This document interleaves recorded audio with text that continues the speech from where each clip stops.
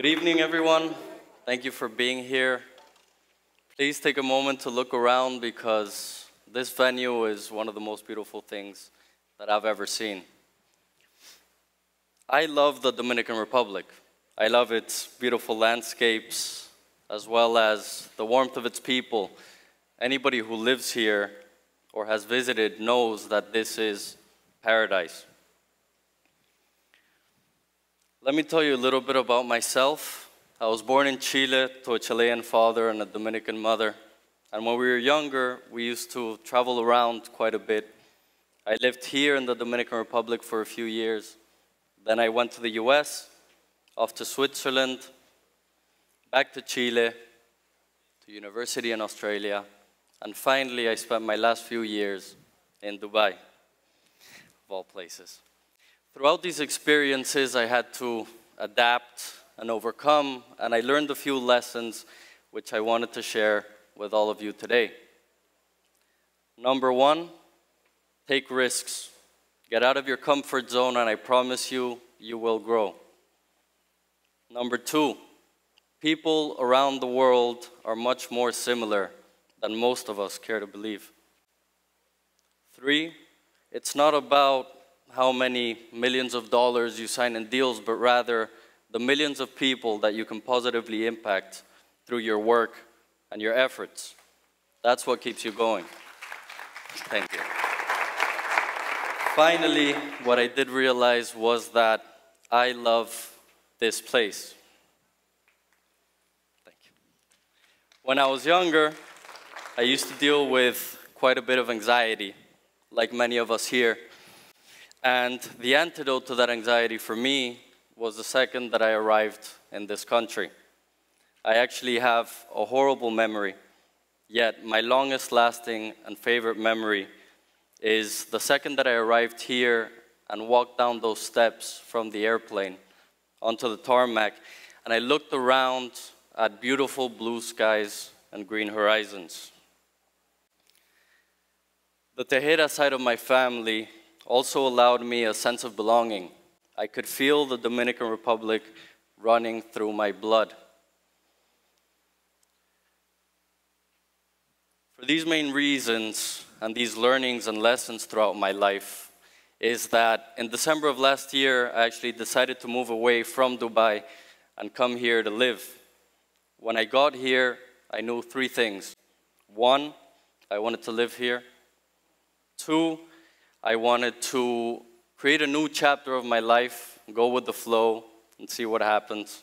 Let life take a new path for me. And three, I wanted to have a positive impact on this country, just like the positive impact it had on me. So when I arrived in the Dominican Republic, I knew that I wanted to look for opportunities and potential. But the issue was I literally saw them everywhere that I looked.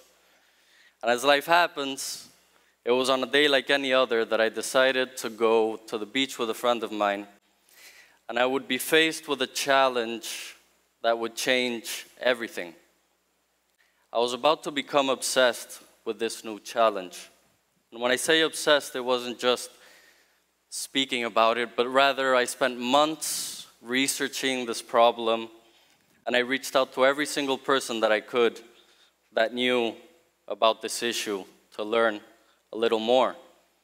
Because when I arrived to the beach that day with my friend, it wasn't these turquoise waters that I saw, but rather it was a sea of Sargassum, a brown seaweed that was destroying this beautiful turquoise water that I loved and made me feel comfortable. And rather it was creating the water murky and unswimmable. Then I looked around to try to find a construction site because I heard and then I saw trucks and excavators running up and down the beach.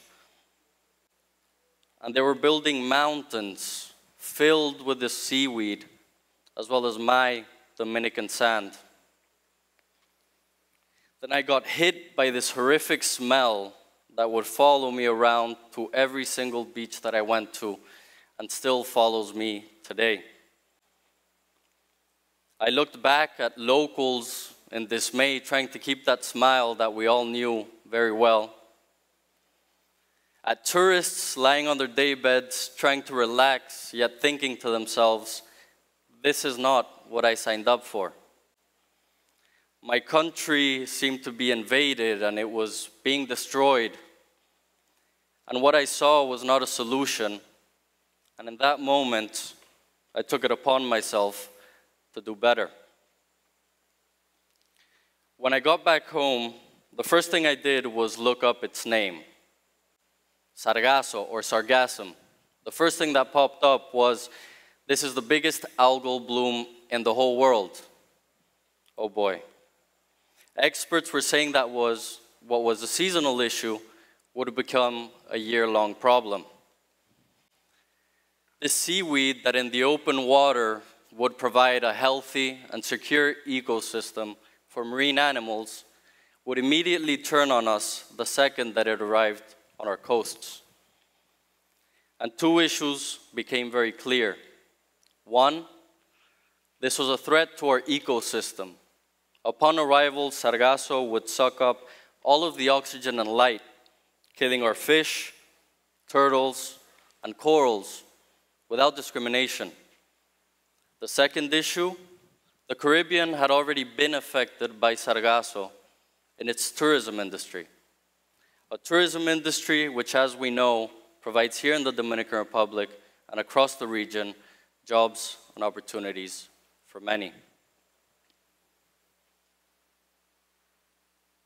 Yet all hope was not necessarily lost. As I looked around, I saw people that were doing research and development and trying to figure out a new solution to this big problem. One of the first technologies that we saw was the barrier. If only it were that easy. This beast literally laughed at us as it jumped over, went under, or through the side of these barriers, and it wouldn't be stopped. Even if we did try to stop it, it would let out this brown coloring into the water, dirtying it and changing the landscape. Yet, it seemed that all was not lost. There was a light at the end of the tunnel. Sargasso told me that perhaps I had misunderstood it. It wasn't just a problem, but rather it was an opportunity to create new industries in this country.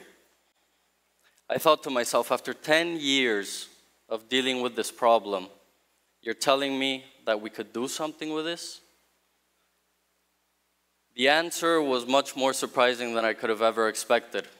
Not only were homes being built utilizing Sargasso, but you could also create paper, bioplastics, biofuel. Its components could even be used for cosmetics and medicine. And so my new aim became very clear: find the best possible solution to this problem in the most sustainable manner.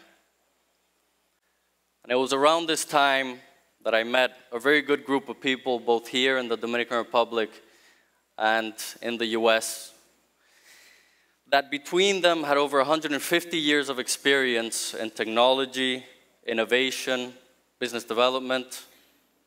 Not only that, but they were already paired up with MIT, the MIT, to try to find new technologies and solutions to our problem.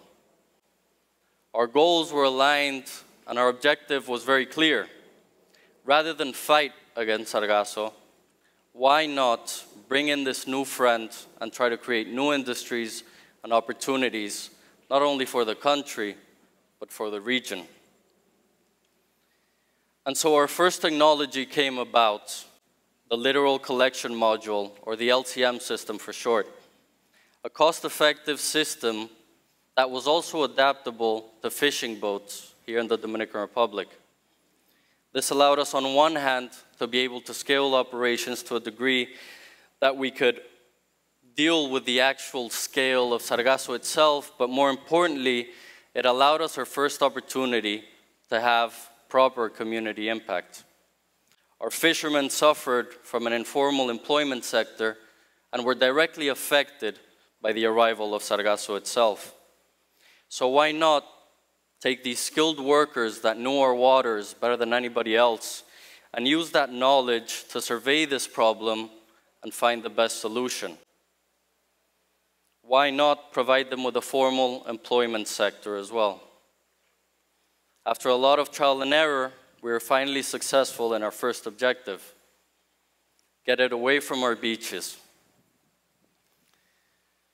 But there was another question which begged to be answered: what to do now with this sargasso?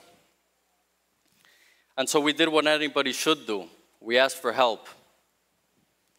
We collaborated not only at the international level, but also at the local one to try to find these solutions, not only including the private sector, but also the public one. And not only working with companies, but also our communities. And so, right around this moment, Sargasso came knocking at our door and made us an offer that we couldn't refuse. It told us that it could not only be utilized to create products or provide energy for us, but it could also capture CO2. More so, it whispered in our ear that it did not want to come die on our shores, but rather it was pushed here. And so we had a new mission. Why not stick a bunch of cool technology and systems on a very big boat and try to interject the sargasso before it arrived to our beaches? Why not stop it from rotting and ruining our ecosystems and our tourism industry, and rather give it its own natural end at the bottom of the ocean? Scientists say that the real lungs of the world is not the Amazon, but rather our oceans. So we want to take advantage of that, give Sargasso a better and more natural place. And through that, we're not only allowed to have an impact on country or region, but moreover, we would be able to create an impact at a global scale. By capturing this CO2, we would be able to provide our own little grain of sand towards the mitigation and fight against climate change. But as we couldn't stop ourselves. We looked locally for other issues that we could solve with our technologies. The LCM system could be utilized to create a better ecosystem in another environment that was historic here in the Dominican Republic, Rio Sama. When we first began this journey, people might have thought that we were a little bit crazy, but today, standing here, I thank them. Comfort is overrated, and failure is an opportunity to learn. And so before I leave, I wanted to leave you with one last quote that my grandfather used to say all the time, in hopes that it inspires some of you to find something that you love and fight for it with all your might. Do what you love and love what you do. The worst that can happen is that you fail. Yet if you fail, you'll probably learn something. And if you learn something, we'll be one step closer to increasing our shared prosperity. Thank you.